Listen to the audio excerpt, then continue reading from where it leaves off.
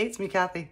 I think I mentioned in one of my previous videos, you may have seen it or not, but Santa Claus brought me an air fryer for Christmas, and I am not well versed in the air fryer, so I think it's time to play.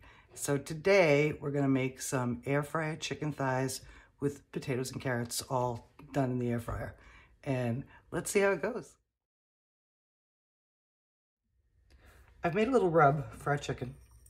It is made out of salt, pepper, garlic powder, onion powder, cumin, and smoked paprika. And we're gonna rub our chicken with it. Before we do that, we're going to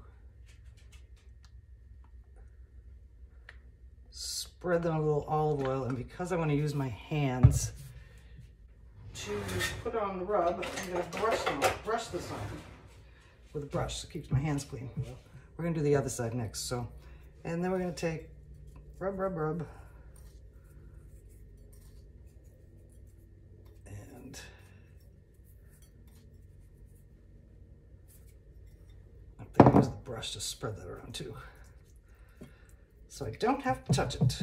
All right, and now we're gonna do the other side, and then we're gonna do the rest. Okay, both sides are well seasoned. And with this chicken thighs, we are going to cook some potatoes and carrots along with it. And this is how we're gonna do it.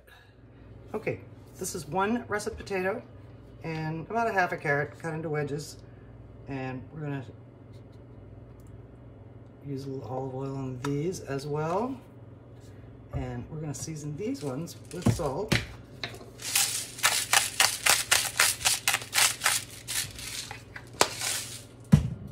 And pepper, and a little sprinkle of dried basil.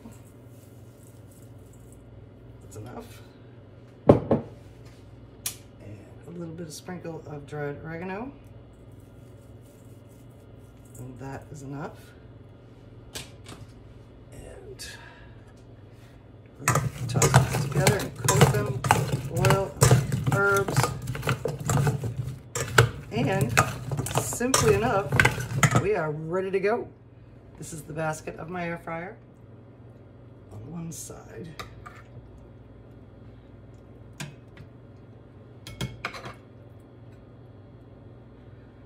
That one's got a big flap of skin. Get in there, you.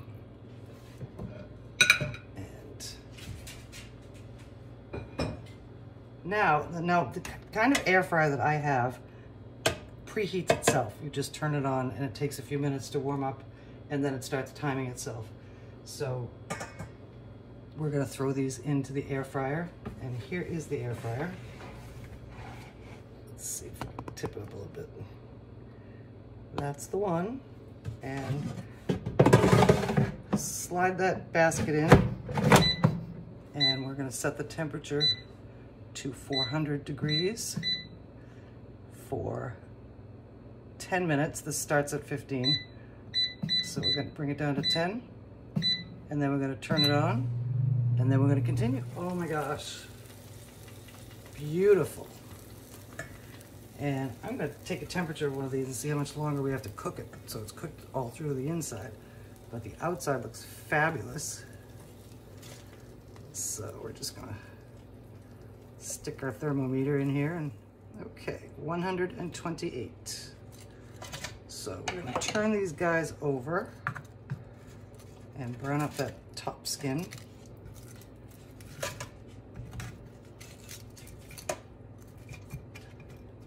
And at this time, we're gonna add in our potatoes and our carrots.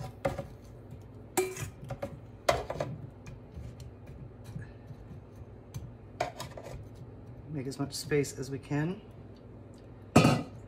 And we're going back in for another, I'm gonna do about 8 minutes on this and see where we stand. Oh my gosh.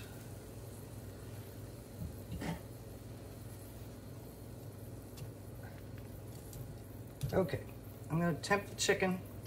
The skin is so crisp, it's crazy.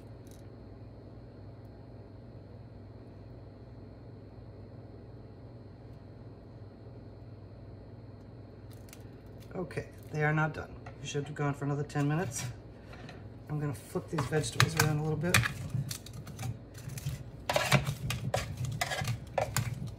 And we're going in for another 4 minutes.